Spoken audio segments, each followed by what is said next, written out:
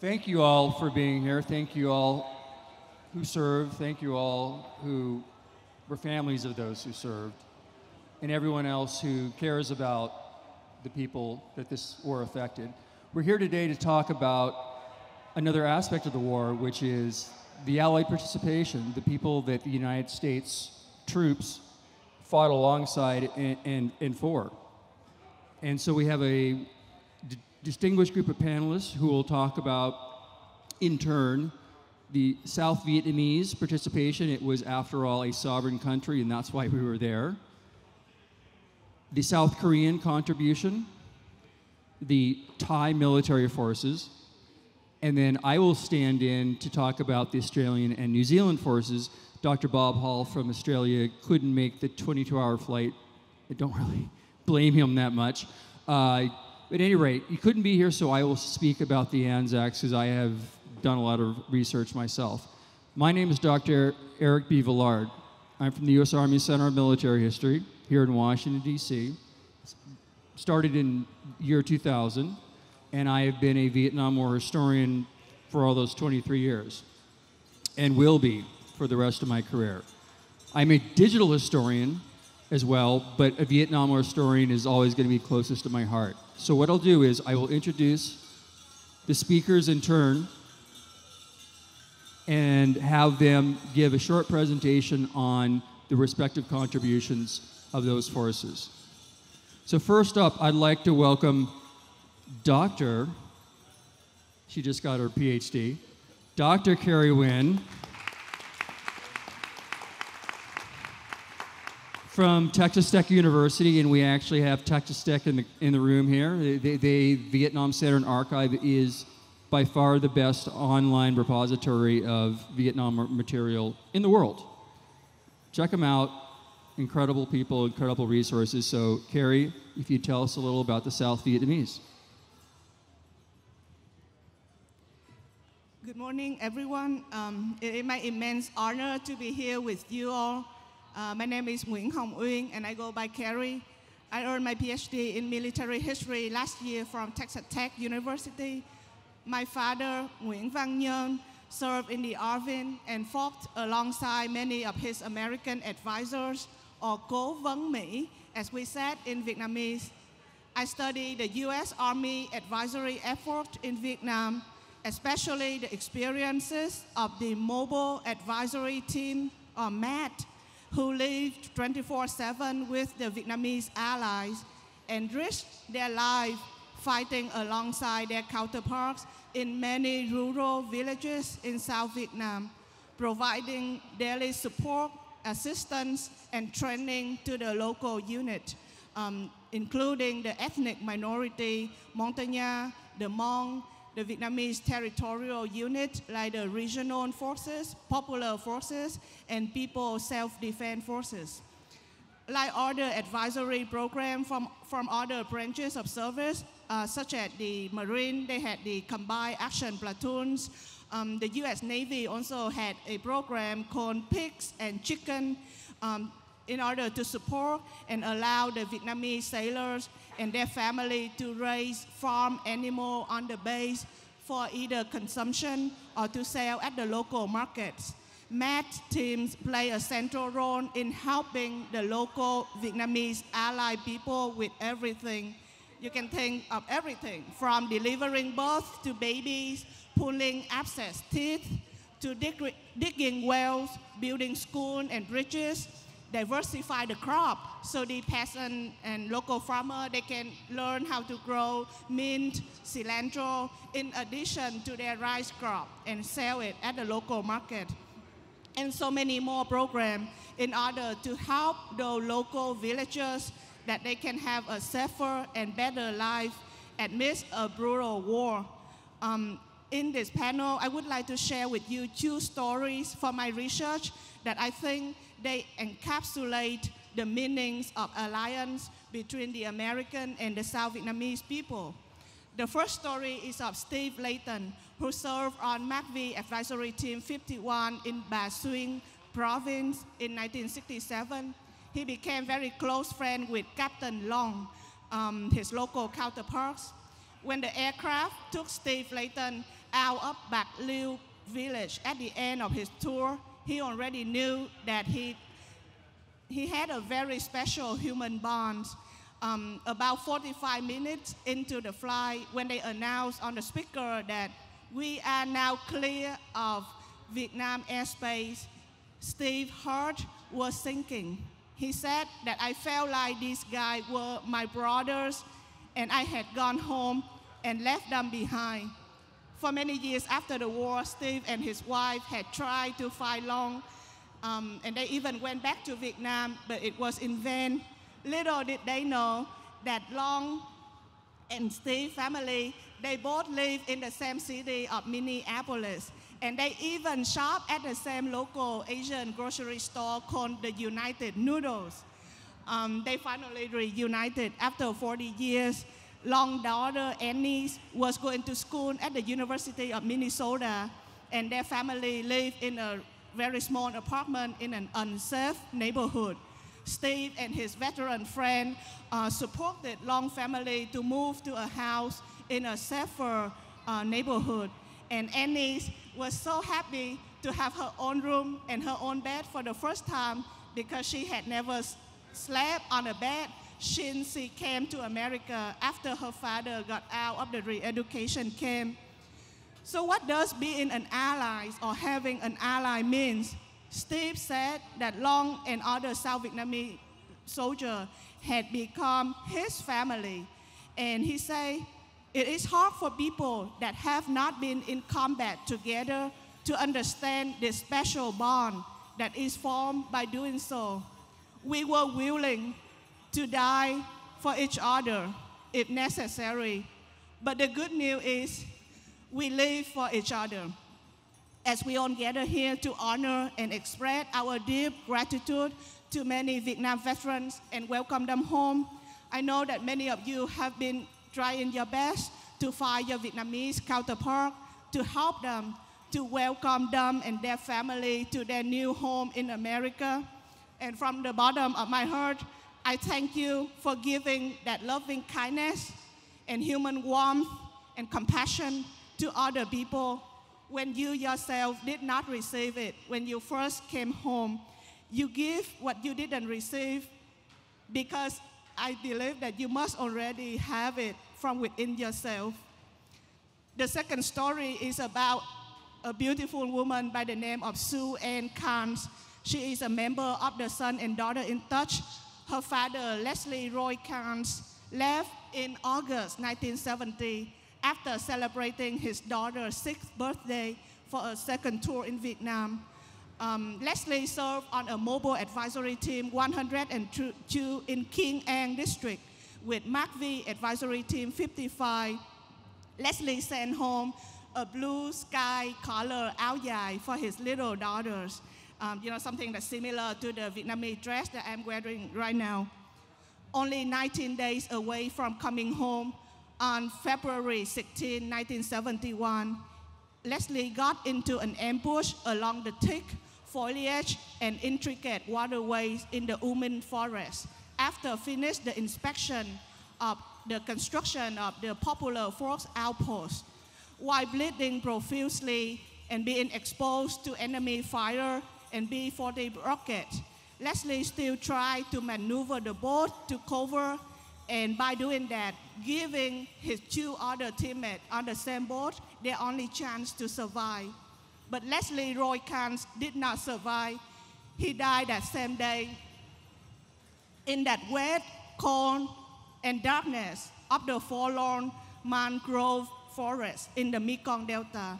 Leslie never get to give his daughter Sue Ann another hug on her 7th birthday. Sue and I, we actually just met each other last week at a counterparts reunion in South Dakota. Someone told Sue that go talk to that Vietnamese student. She studied about mobile advisory team, and she came to me, talked to me because she wanted to learn more about what her father did in Vietnam. I always think that I have a passion for learning history growing up, but when I met Sue and I was reminded about the beauty and resilience of human spirit, and that I am being a historian for a reason. that is much bigger than myself, much bigger than a PhD degree, a job, something, that bigger than a war in my country. My father stayed back in 1975 to support his elderly mom who could not run and passed away when I was 14 years old. I miss him every day. Those of you who lost a loved one, you understand. You know that open gap in your heart, that it never fully closed. You grieve and you grow around it. But I cannot even begin to imagine the loss and the ultimate sacrifice that many Gold Star family and Gold Star children like Sue Ann have to make for serving their country, for serving the United States of America. And we are gathering here today for this Welcome Home national event. Please keep a space in your hearts to remember and honor the memory of those like Sue and father who never get to go home. To all Vietnam veterans and all of the allies and all of the families who also serve, thank you so much for your service. Welcome home. Thank you.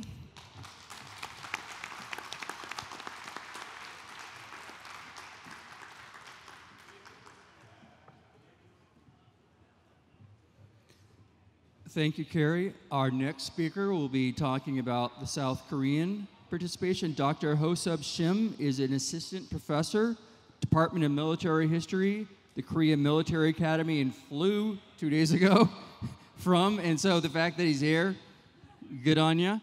No, I'm sorry, I'm doing the Anzac thing, sorry. Dr. Shim will tell us a little about the experience of the South Koreans in the Vietnam War, but being a military person himself, I think some insights on how South Korean society looks at the veterans, and some things are similar and some things are a little different from us. Hello everyone, my name is Ho-Sub, and thank you for coming here, and it's my big honor to talk about the South Koreans' participation in the Vietnam War to all of you, and welcome home. And even though the United States is not my home, but I feel like this is my home because I was here for 5 years to take my PhD degree, and it was like 3 years ago. And then I flew in just 2 days ago, and I leave tomorrow. But I feel like it's warmness here, and then so happy to talk something about the South Koreans' participation to you. But what I want to let you know is that South Korea is very significant allied troops with South Vietnam and United States. And just want to let you know that please remember that South Korea was in Vietnam. Okay? Yeah. And what I want to first start this topic is, after I finished my PhD, I came back to Korea and I started my career. And even though I wrote like 5 articles about the South Korea's conduct and participation in the Vietnam War, it's very hard for me to talk about this topic to public or to academics in South Korea, because scholars, mostly the civilians, doesn't want to hear that South Korean forces or ROK Army did something good in Vietnam. And the military doesn't want me to talk something bad or something wrong that military did in Vietnam. So I had no position to, what should I talk?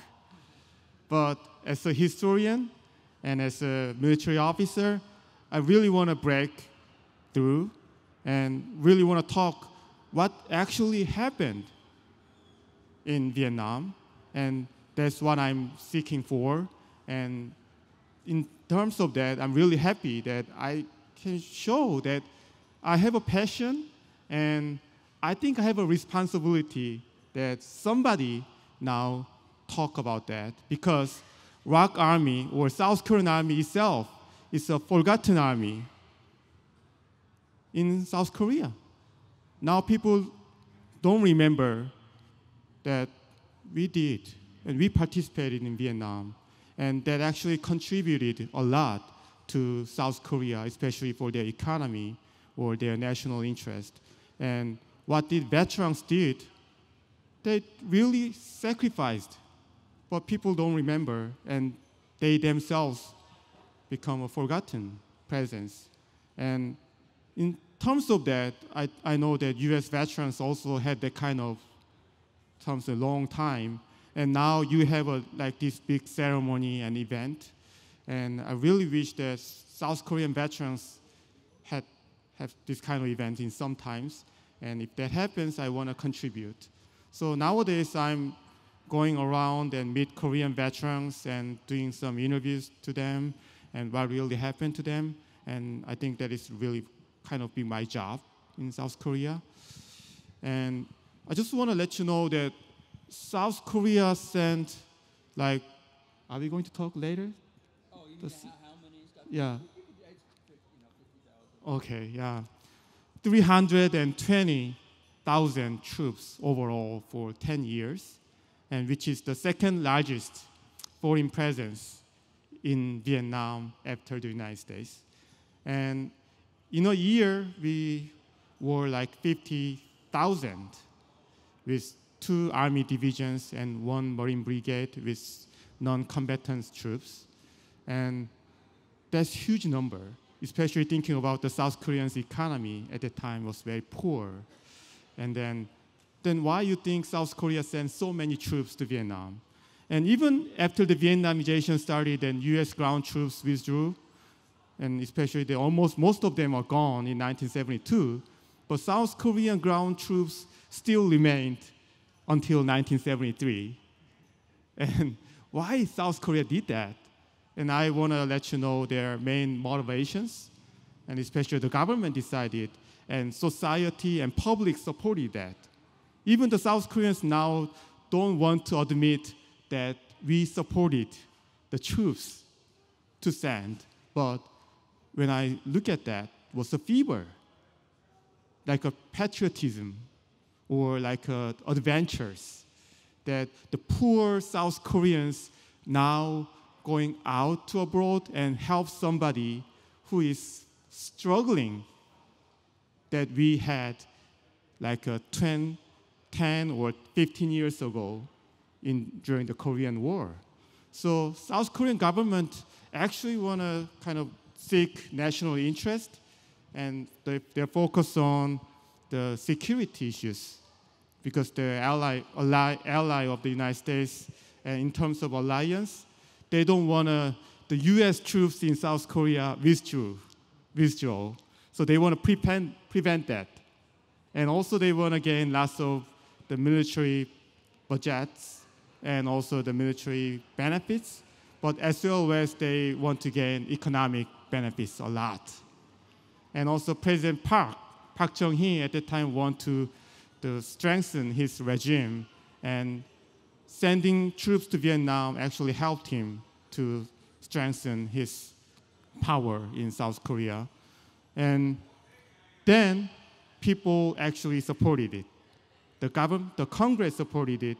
And when I saw the first dispatch troops left Busan port, so over 100,000 people gathered and like cheers. And before they left, they had a parade in Seoul, and it's million people gathered. At the time, only the population was 3 million. So even though it was like a forced to go, but I saw lots of cheers there. So people actually felt patriotism when they sent troops to Vietnam. But what I argue is that kind of patriotism and kind of motivation declined as the Vietnam War lasted, especially in terms of the relationship with the United States in 1968 and 1969.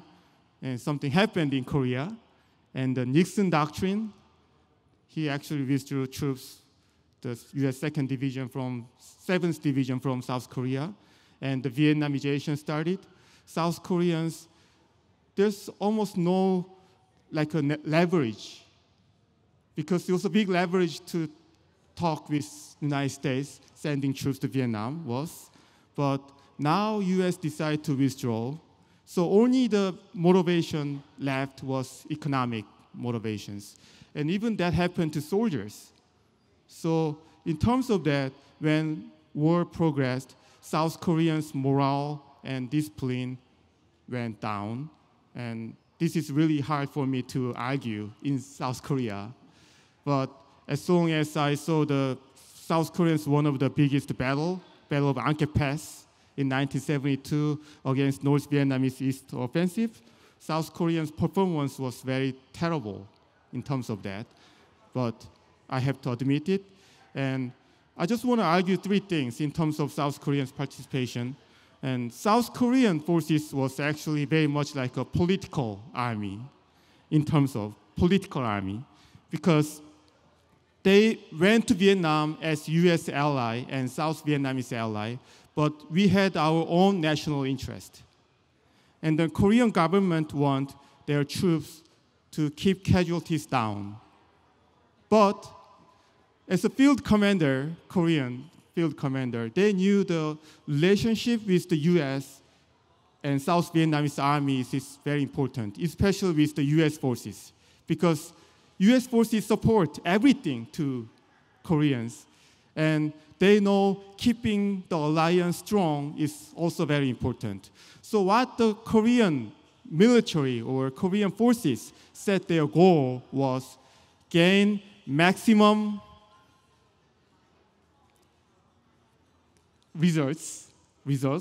gains with minimum efforts. That's very hard, isn't it? But they achieved it in some sense. And what factors that they achieved this was that their strategy was pacification. And even they didn't follow the US, the operation style like search and destroy. They built like a company base, and they focus on the pacification, and which I think is very defensive in some sense. But with doing that, they avoid big battles with Viet Cong or those Vietnamese forces, because their operation area was also relatively safe compared to others. And South Korean, in terms of that, they focus on small tactics, and they show that, oh, South Koreans are really doing good. We are really capable partners, and in some sense, they achieved their results. And it's also interesting that South Koreans didn't do any body counts, but they also did like when they achieved, oh, what did you achieve? Oh, I count lots of rifles. But in terms of that, after their morale went down, South Koreans involved lots of in black markets in terms of in bad stuff. So anyway, I want to argue that South Koreans were political army focusing on their own national interest. And also they want to keep their faith with South Vietnam and the United States. And my second argument, during the Vietnam War, South Korean army actually became a capable military, even though they were good. And they were admitted as a capable partner during the Korean War. But in Vietnam, during the Vietnam War, their army became modernized, having lots of new weapons like M16s or helicopters and everything. And they learned lots of things from the United States with the combined operations. And also like the many battles they actually did in Vietnam. And they learned a lot. But that kind of lessons didn't went well after the Vietnam War, because they think that this is very exceptional, the lesson they learned, because like the United States, South Korean army also focused on the big battles, like a conventional style of war, not like the unconventional style of war in Vietnam. And my last argument is, why Vietnam War became the forgotten war in South Korea is because people knew, even during the Vietnamization, this war is unsuccessful war. And in terms of that, they have a shame that we went to Vietnam for our own interest in some sorts of that. Even soldiers felt like that. Oh, but soldiers went to Vietnam to raise their family because most of them are poor. And I wanted my little brother and little sister to go make them to study. And I want to make my family, just like a normal family and some kind of that. But why Koreans forgotten? Because I think it's most of that point is because of the politics. And President Park was assassinated, and the military regime was gone. But even then military regime was gone, it's another military coup and regime. And people criticized what military regime did in terms of their policies. And there's a democratic boom in South Korea, and they criticized and looked down at what the decisions President Park made, especially sending troops to Vietnam. And also at the time, anti-American, happened in Korea, and it was not a good decision. It was just following the imperialism of the United States mood. So that kind of things made an argument that Koreans did very bad things in Vietnam, like a massacre and everything, and that kind of stories went on. And militaries didn't, or scholars who say that we did something good in Vietnam too, didn't say anything about that. And they actually avoided that kind of topics. And veterans got angry. So people saw veterans, what they are doing, and they're just angry and say nothing about that. And especially in terms of that kind of gulf between bad war and good war, I think it's a big lift and gulf. And there's no historical research about what South Koreans actually did in Vietnam. And that's what I'm trying to do from now on. And thank you for listening to me, and welcome home.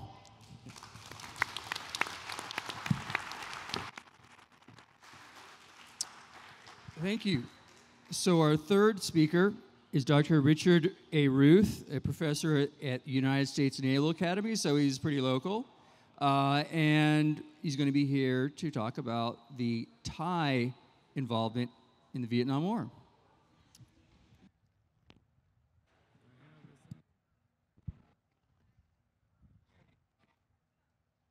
Good morning. Thank you. And thank you, Eric, for putting together the panel today. And thanks to my fellow panelists. Thank you for the veterans for all that you've done and that you continue to do. And thank you to everybody who's here today. I've written about Thailand's participation in the Vietnam War. I wrote a monograph about it a few years ago and a few articles here and there. But for the sake of brevity, this morning, I wanted to take some notes from a general history of Thailand that I wrote that kind of gives an outline of their participation with a focus on the Thai soldiers who served. And I'll say Thailand was a frontline state in this regional war. I won't focus on Laos, I'm just gonna go right to South Vietnam. So in January of 1967, about a year and a half after the United States had started putting large combat units into South Vietnam, Bangkok agreed to send a token force to fight there. And initially, they agreed to send a specially created unit of about 2,000 volunteers who would represent Thailand in South Vietnam alongside the other countries that we're featuring today, the so-called free world nations.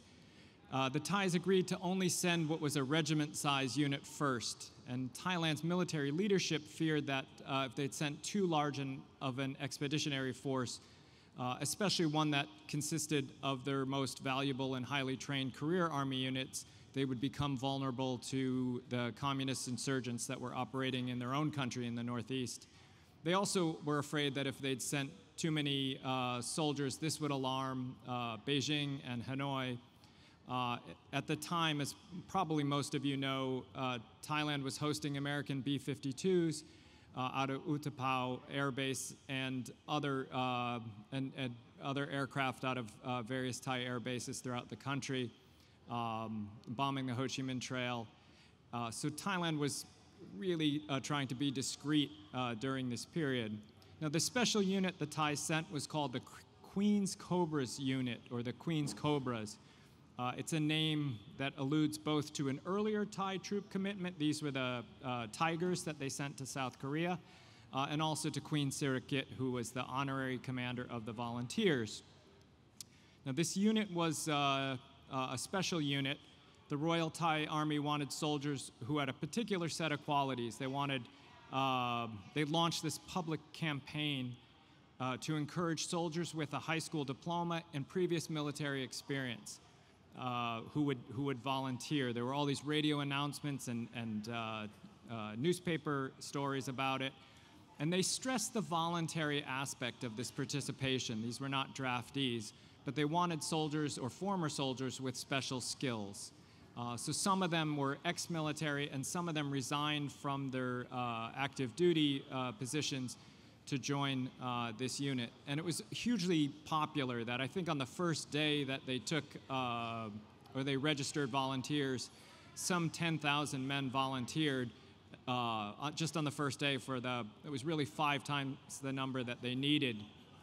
And this went on for days and days and days. There are many newspaper stories about this, and the most sort of common one that you saw from this age showed photos of what were Thai Buddhist monks volunteering to fight in South Vietnam. And the Thai military leadership at the time, I think, were heartened by this conflation of Buddhism with military service against communism. So why did the Thai men fight and why did they volunteer to fight in South Vietnam? And this is similar then to probably what we saw in South Korea. One reason was money, that the soldiers received bonuses that were nearly double the money that was paid to them by the Royal Thai Army. This is one of the reasons why the Thai soldiers were later called America's mercenaries, partly because the United States funded this bonus.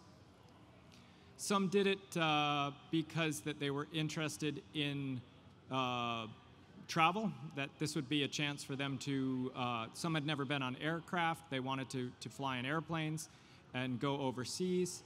Some of them felt really a complex set of motivations regarding military service, that they wanted to fight in an actual war. They wanted to use the American Armalite rifles, those M16s that they'd started to read about in the Thai press. And many of them were interested in status, that if they served in the big event of their day, they would end up with a kind of a cultural or social status that from serving in the Vietnam War. So I'll just say it was a huge deal in Thailand when it happened, that there were big ceremonies to see them off when they were sent to South Vietnam, that the head of the country at the time, Field Marshal Tanom Kitikachon, addressed them directly. Even the Supreme Patriarch of Thailand's Buddhist clergy blessed them, which is, as I've pointed out, technically contrary to Buddhist tenets. And when they arrived in Saigon at the port, at Newport in Saigon, General Westmoreland was there to greet them. So it was definitely a big deal. The Thai soldiers' destination was Bearcat Camp in Bien Hoa, which was about 40 kilometers or so above Saigon. This was a former base that had been used by the U.S. 9th Infantry Division earlier. They relinquished it to the Thai troops. It sat beside National Highway number 15. That's part of a stretcher road that went from Bien Hoa down to the port at Vung Tau. And I'll say now, the Thai troops saw combat in South Vietnam. I think sometimes this is overlooked, especially in the earlier deployments, that they fought the Viet Cong in several battles that engaged the regiment-sized unit. Now, in smaller actions, I think they were effective in disrupting the Viet Cong's logistical supply routes in this area and the underground sanctuaries that they operated. The Viet Cong tried to knock the Thais out early on in their deployment, within a month, I think, within a month of the Queen's Cobras arriving, They were attacked by Viet Cong commandos in an effort that I think was meant to deliver a psychological blow and a propaganda victory by trying to overrun a Thai base. This was at a place called Phuc Ta, or near a village called Phuc Ta. They attacked a Thai field base at night with mortars and rockets, and then with waves of commandos, with guerrilla commandos, who attempted to pierce the Thai perimeter. And the Thais fought well there, that with the support of one American C-47 gunship, providing firepower from above, the Thais held off the Viet Cong in a 5-hour battle that lasted until nearly dawn, with the latter stages involving close quarter fighting, hand-to-hand combat at the very end. Now, there were other battles like this one in the years to come. A lot of this fighting took place around the airport at Bin Sun. And in all of the examples, I'll stress it again, the Thais appear to have fought well. And the Thai press loved these engagements, that they carried stories about them at the time with headlines that were almost like sports scores, that Thais killed 29 Viet Cong, suffer only 1 dead, that kind of thing in the first year of Thai service in South Vietnam. I think there were hundreds of these engagements, but the rate of contact diminished as the years went on. So one of the things, and this is probably a familiar story to the veterans here, that but I always wondered, if the Thais fought well in South Vietnam, why do they have what's sometimes seen as a negative historical reputation for their service in the Vietnam War? And I think one of the reasons had to do with the kinds of soldiers who were recruited for their later deployments. That's starting in August of 1968, Thailand agreed to commit a larger unit to South Vietnam. So for the next 3 years, they sent a full-sized combat division of about 11,000 men who were there to replace the Queen's Cobra unit. And this was called the Black Panther Division. Now, so unlike the first group, the subsequent division included soldiers who were less professional in their conduct and in their outlook. Another change probably was the motivation. Whereas the first group who went to South Vietnam went without knowing how much compensation they would get, the second group knew about the kind of monetary windfall that could come from serving in South Vietnam. So some of their volunteer service was probably motivated by money.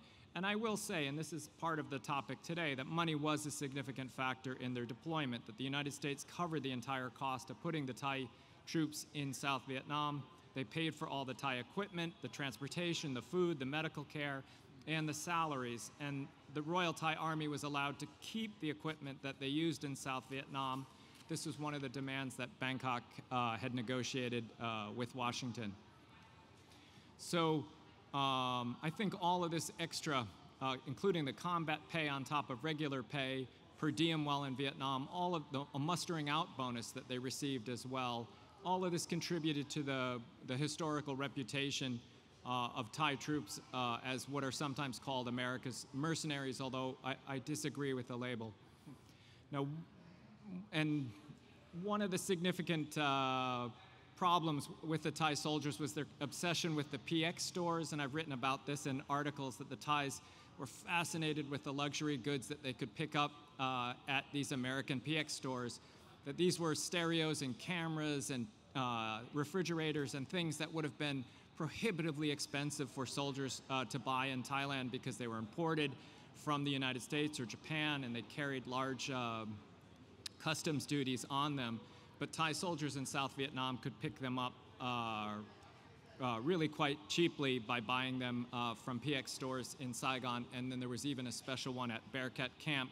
I'll just say one of the most popular stories I heard while I was interviewing Thai veterans was that when the Thai camps were under fire, some Thai soldiers would strip off their flak jackets and throw them over their stereos and the goods that they bought because they were afraid of having their stuff ruined by a mortar blast. And I just think this fixation on consumerism was seen as off-putting to American journalists, soldiers, and observers there. I'll say, too, the Thai troops did not fight directly alongside Americans. The Thais did have some American liaison officers and translators attached to their units, but mostly they fought independent of the Americans. And when they did encounter each other, it was often in a casual or a non-military way. That Thai veterans that I talked to said the American soldiers who they had contact with were not always maybe the best representations of the military. They were sometimes the ones who came looking for to buy drugs and things like that. That the Thais that I talked to recalled Americans coming looking for marijuana and harder drugs and things like that. Or they would sometimes ask the Thai soldiers if they could smuggle narcotics back from Thailand when the Thai troops returned from R&R. But some of these were happier encounters, or I would say maybe more, more professional encounters. The Americans would sometimes ask for Mekong whiskey. If some of you know what that is, it's not really a whiskey. Mekong is like a sugar-based, more like a rum that's produced in Thailand that has herbs and other kinds of flavorings in it. Couldn't buy it at a PX stores, but the Thais had it on them, and many American veterans who'd served in Thailand would come see the Thai soldiers and try to buy their Mekong whiskey. And I'll wind up here, but I'll just say the last thing too that the Thai soldiers recall the Americans being obsessed with were the Buddhist amulets that the Thais wore around their necks. And I've written about this in the past as well, that all Thai soldiers carried at least one little Buddhist amulet around their neck. It's usually a small Buddhist statue encased in plastic and a metal casing around it. And it was common for Thai soldiers not only to carry one, but some carried dozens on them. Some carried more than 100 on their bodies. And just the sight of these soldiers with all the Buddhist symbols on them inspired Americans to ask the Thai soldiers if they could have one for extra protection. And this was really a source of a huge amount of pride for the Thai soldiers, that they said the Americans wanting a Buddhist amulet lifted their spirits and had made them proud, because initially they said they felt a little embarrassed to wear them into combat because they seemed old-fashioned or they seemed unmodern. But when they met Americans who would say, hey, and this, they remembered in kind of American pidgin, they remember Americans saying, Buddha Thai #1 or Buddha Thai, very good. This ended up making them, in some ways, reassess their own culture and also reassess their opinion of the Americans that they met. And I'll wind up here by saying Thailand kept the division in South Vietnam for 3 years. The final deployment rotated back home in 1972, less than a year before the United States took out the last of its combat troops. In total, about 40,000 Thai troops from the Army, the Navy, and the Air Force served there. More than 500 of them died while serving in South Vietnam, and many more suffering injuries and other kinds of casualties.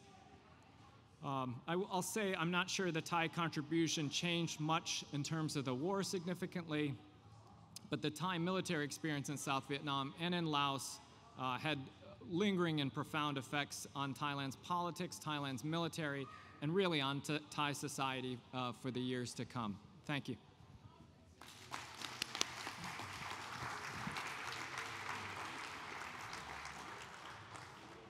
Thank you. So I am going to speak about the Australian and New Zealand contribution, and hopefully I will do them right. But I will say a few personal comments about why I am going to speak on the topic, because I've had a long relationship with the Anzac veterans and historians. Really kind of put the hook into me when I was an undergraduate at Occidental College. I got a fellowship. So in 1989, I went to Australia for 9 weeks and traveled around the country and interviewed Australian, New Zealand, Vietnam veterans. And I still have those microcassettes in my basement. I need to digitize them. But it was an incredible experience. Women as well as men, some indigenous veterans, a whole variety of people, and just loved the country, loved the people. And if I wasn't going to be a Vietnam historian by that point, well, I sure was afterwards. So that was an early introduction. And since then, I've written a number of papers about the Anzacs.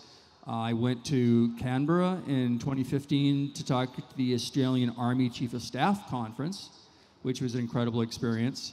And Dr. Jeffrey Gray and Peter Dennis, two fantastic historians and great human beings, when I first started working at CMH and started going to academic conferences. And didn't know anybody. And oh my God, that's so-and-so, all these people that you've been reading, and they're there in the room. These two guys who were eminent historians in their own right, but just, the greatest people, just took time to talk to me. And it just made that experience so much better. Dr. Jeffrey Gray unfortunately passed a few years ago from a heart attack, but I still thank him for what he did. So that's kind of little backstory for me. So, say a little first about Australia and New Zealand's military traditions. So as you know, both Australia and New Zealand were colonized by Great Britain. Now there were, of course, indigenous people already living there, still are. So it's not like they were discovered, it's just that a bunch of white people came over and started living there. So these two were British colonies, but around the turn of the century is when both Australia and New Zealand started making real contributions. It was actually the Boer War in South Africa. How many people seen the movie Breaker Morant? Oh, great film. See it. But that's about Australian light horse cavalry. But so the Australian New Zealanders contributed to this war against the Afrikaners in South Africa. In World War I, both New Zealand and Australia contributed for their population, which was quite small, a huge number of troops, and fought in Europe in World War I in the trenches. And in fact, the Australians and New Zealanders fought alongside several U.S. divisions in the Somme area. So there's that relationship going back. But then World War II, of course, all hands to the oars, it was that kind of crisis. The amount of people that Australia and New Zealand mobilized is astonishing, and they're sending full divisions to North Africa. But in the Pacific, it was particularly, again, the U.S., the relationship with the Australians and New Zealand was critical. Because it was Australia, right, when MacArthur and the remnants of this troop retreat from the Philippines, they go to Australia. And Australia becomes the springboard for the liberation of the Southwest Pacific. So there was a long relationship between the U.S. and these two countries, even while they were still part of the British Commonwealth. The British Commonwealth is, again, after Great Britain, the empire began dissolving, they created this new federation, which still exists, of former colonies. But after World War I, when Britain's power really began to shrink, that's when Australia and New Zealand really began to establish a much closer relationship with the United States. So, what were and I'll just use the word Anzac. And the word Anzac, which is a term which kind of collectively refers to the Australians and New Zealanders, it actually dates back to World War I. It's the Australian and New Zealand Corps, right? It was formed in Egypt in 1914, but critically, the Corps, which was both Australian and New Zealand troops, fought in the Gallipoli campaign. Now, if there's a national touchstone for the spirit of Australian, New Zealander, and national memory veterans, it's the Gallipoli campaign. So that searing experience of the Anzac Corps, both forged that relationship between the two countries, but also continued a tradition. So even though the Corps was disbanded, it came back briefly in World War II, but that's the term we use. So it means both Australian and New Zealanders fighting together.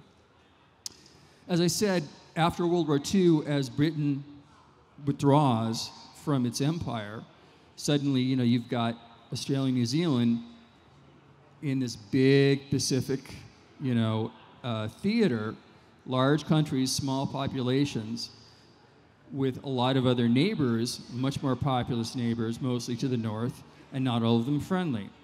So almost right out of the gate, in 1948, there's a communist insurgency in the country of Malaya. So Australia and New Zealand send troops with the Brits to fight this communist insurgency, which they're sort of backed by China, communist China. And that lasts until 1960. So there's 12 years where the Australians and New Zealanders are getting really good at jungle warfare. And then there's the Indonesian emergency in Borneo, where there's clashes there in the early 60s. So by the time the Vietnam War really heats up, the Australians and New Zealanders are some of the best trained jungle fighters in the world. And one of the veterans I interviewed, he was telling me about the training program before he went to South Vietnam. And he especially talked about this place called Canungra, which was a jungle warfare school. And he said, that was the hardest thing I've ever done in my life. I spent a whole year in Vietnam. That was easy in comparison to Canungra. So, they had one focus, in this period. They weren't going to go to Europe. They weren't going to go. They were going to fight in places like this. So they got very good at it. So when the Vietnam War begins heating up, the United States began sending conventional troops in 1965. The discussions are going on. America's looking for allies. Show the flags. And Australia and New Zealand both agree that they're going to contribute, again, because they want a closer alliance with the United States, and also they want a bulwark against communist expansion, right, particularly the Chinese. And so there's obviously a national self-interest, but nothing wrong with that. It makes perfect sense.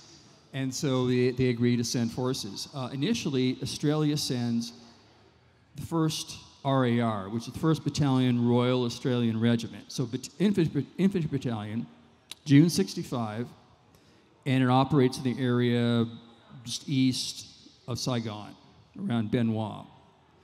And it actually operates as a maneuver battalion with the 173rd Airborne Brigade. So that was one of the first units the United States sent, an elite paratrooper unit. But this Australian battalion was functioning like a part of this American paratrooper battalion. So for the first year, they were doing a lot of operations in that area just to kind of get a feel for, what the environment was like and getting intelligence. And at the end of that tour, Australia decides that they're going to up their commitment. So they create the first Australian task force, the 1ATF. And so this is a brigade-sized unit. So they're expanding the number of troops they send. New Zealand contributes at its maximum strength. We're looking at it's a reinforced brigade, so close to 12,000.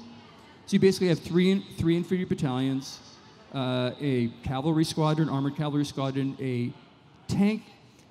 They call it a tank squadron. We would call it a battalion anyway, but it's a tank battalion-sized unit.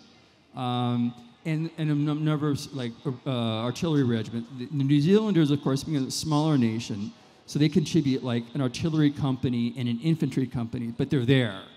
It's mostly Australians, but the New Zealanders are there. And then they have other units like they have the SAS, their elite reconnaissance forces.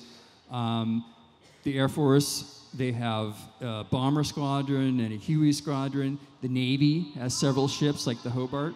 So it's a big effort. And they decide, Australia and New Zealand decide that they're going to operate basically in one province, Phuoc Toi province, which is southwest of Saigon, partly because it's right there with the port of Vung Tau, so they can easily sustain those units. It's also in an area that is largely Viet Cong and guerrilla. There are some NVA units, but it's more of a guerrilla-style war, that's what the Australians do best, right? Small unit patrolling and that kind of thing.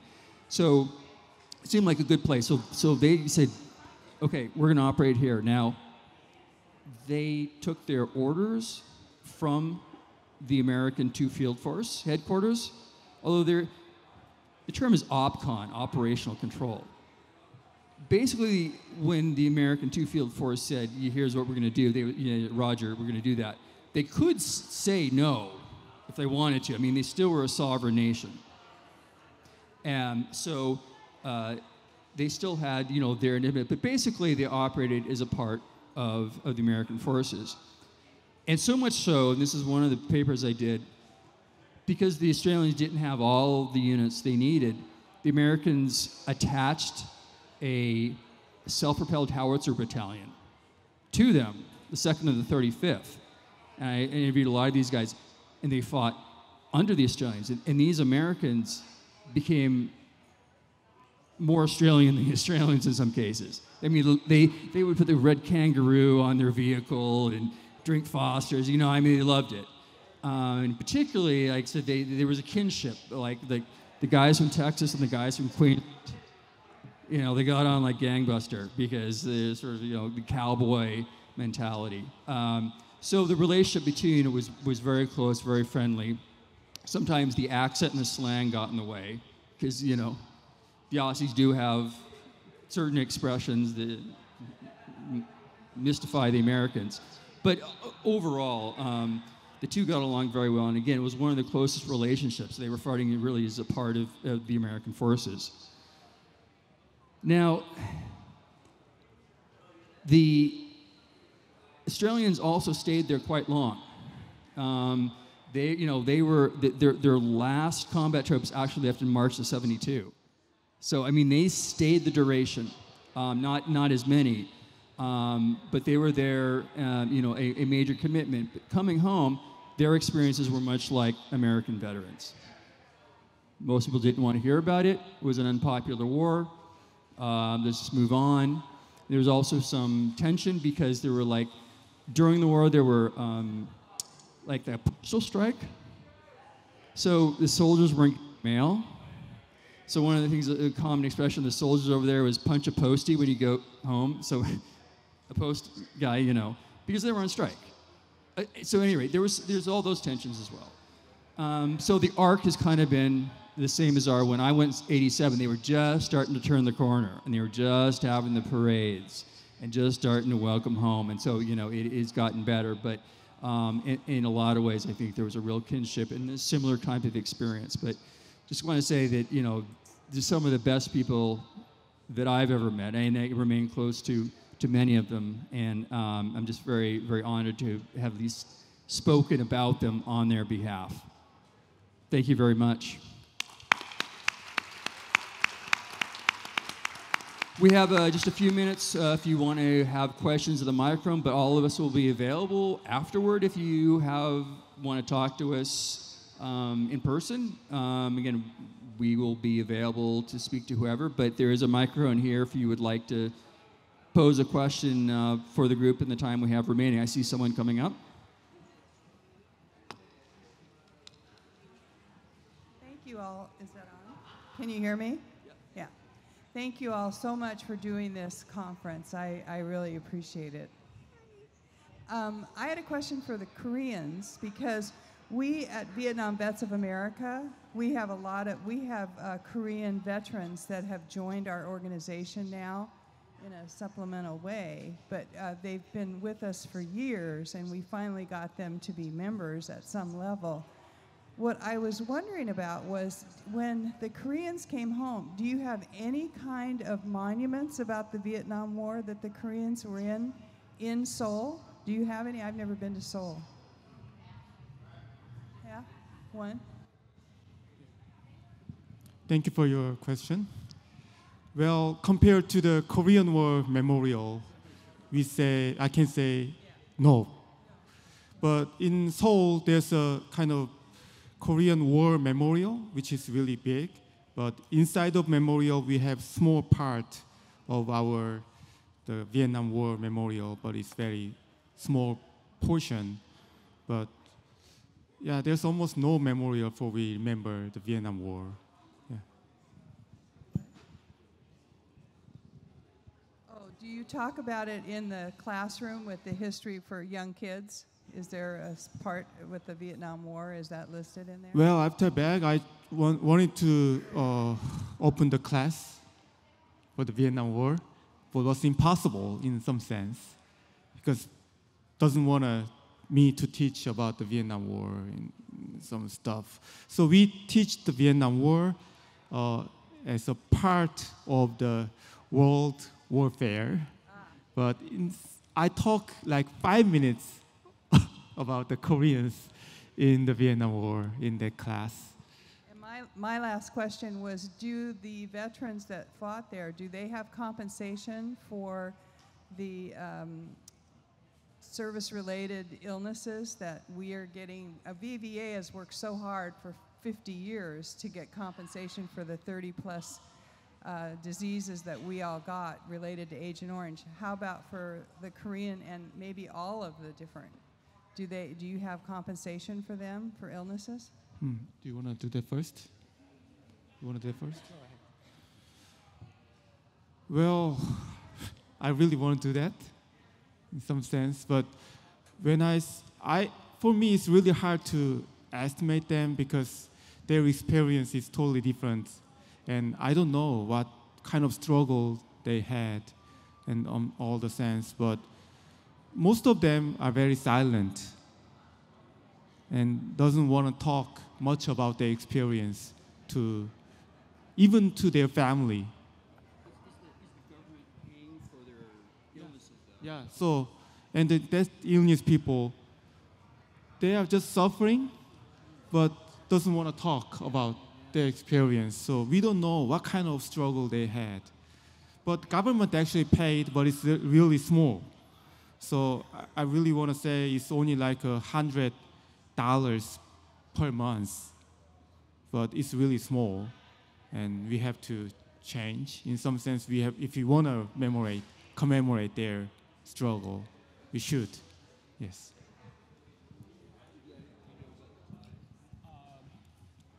Sure, I would say, yeah, the Thais themselves they have access to veterans hospitals, and they take part in health insurance schemes that are made somewhat available for Thai veterans of that generation. I'm sorry, military veterans of that generation.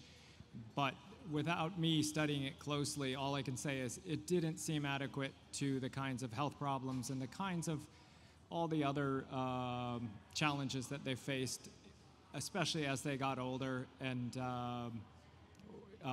were less able to work or to care for themselves. And I think it is a matter of national pride. They didn't necessarily like to talk to me about it. But I sensed from conversations with a lot of them that they wanted to see more care for the Thai veterans. Even if they said, I'm doing okay, all of them had stories of friends, cohorts, colleagues who weren't doing well and could use more assistance, health care, psychological assistance, and that kind of thing. So it exists, but I really had a strong feeling it wasn't adequate for all that they were facing. Thank you for being here and listening, and we will be here to talk to you afterwards. We've run out of time. We've got to clear out for the next group to come in, but again, thank you everyone, and for all the veterans out there, thank you and welcome home.